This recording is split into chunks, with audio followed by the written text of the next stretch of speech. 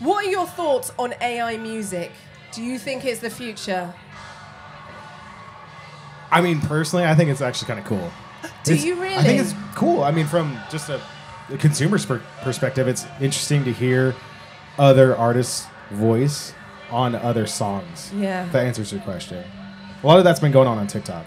Yeah. I think it's cool. I think people forget that that we've been using artificial intelligence in music writing for a long time. Yeah. Like autotune is just an artificial computer that snaps the notes to a specific scale.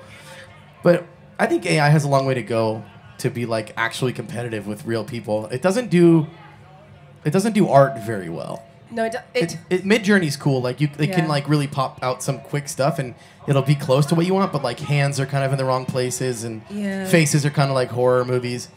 But I don't know. I'm always like, oh yeah, that's cool until it affects me, and then I'm like, that's dumb. I hate that now. Because what if it's the future? What if bands like stop writing music and it's just you type into a bot, write me a hit song that's also metal.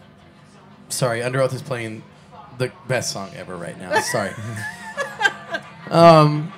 Yeah, I don't know. I've already used AI, for my own my businesses and stuff like that to help write ad copies and art for projects. But I don't know. I just don't know enough about it yet. The implications and the potential ramifications of AI in music is very scary thing. Yeah. Because there's that song right now that's trending on TikTok. That's Drake, but it's not. Yeah.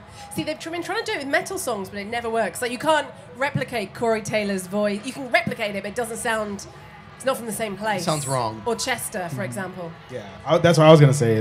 I feel like AI really takes away from the human element of writing and being creative. Yeah.